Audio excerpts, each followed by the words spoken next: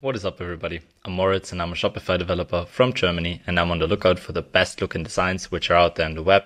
And today we are going to be having a look at those shoppable videos right here. I'm just going to quickly demonstrate how this whole thing works. So those are a couple different versions. It is up to you how you want to design it at the end, but I'll just show you the whole functionality. So if you click on one of the videos, you can see right here, it's getting opened up in a modal and you can already switch to the next product.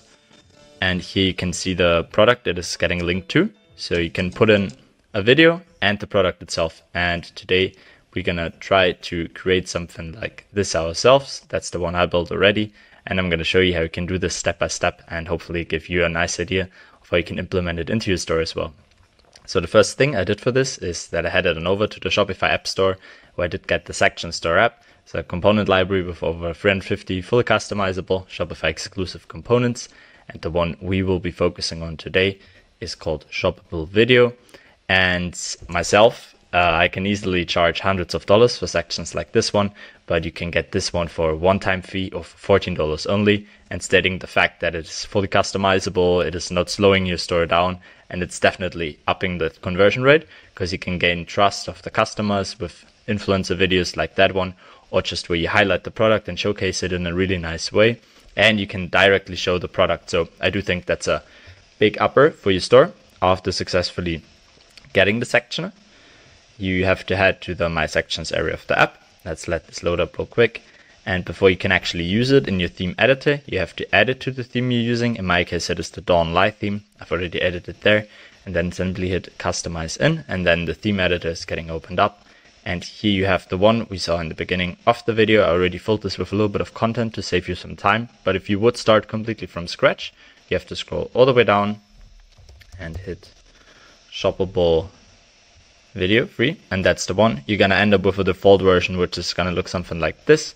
But we don't want to have the default version for this tutorial because I do want to show you how you can style this and also the functionalities.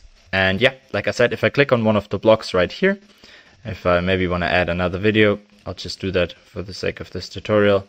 I can select the product right here and the video, of course. So let's just go for this one maybe. Really random video, but I hope you get the idea. And now I want to select the random product as well. Let's just maybe go for this.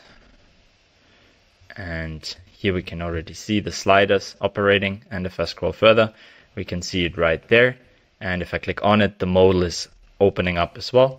But I want to show you some general customizations you can do to the main block itself, because if you click on Shoppable Video, this will open up. First thing you could change is the headline right here, showcase of our products, for example, and it's going to update live. This is a nice thing. You can of course change the alignment, everything.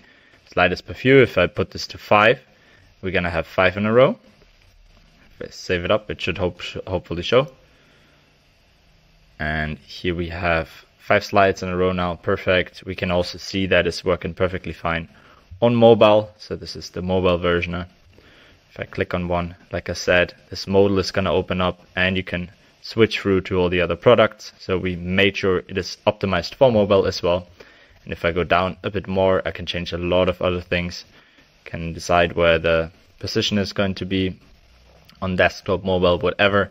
The last thing I could do is making some changes to the modal, to the roundness of the whole product images. And yeah, of course, we can change a couple of colors. So if I would want to do that, that is possible as well. Like the play icon, for example, when you open up the modal. But you have all the possibilities in the world, and I don't want to take up too much of your time because at the end of the day, you want to customize it to your brand's identity. And let's have a final look in the live version.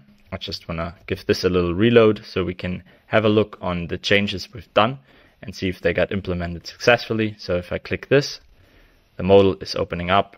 It's still functioning perfectly. And if I click on one of the products here, it is going to redirect us to the product page, of course. And that pretty much brings us to the end of this video. Hope you guys found it useful. If you did, always feel free to leave a like and a follow. And with that being said, have a good one and peace out.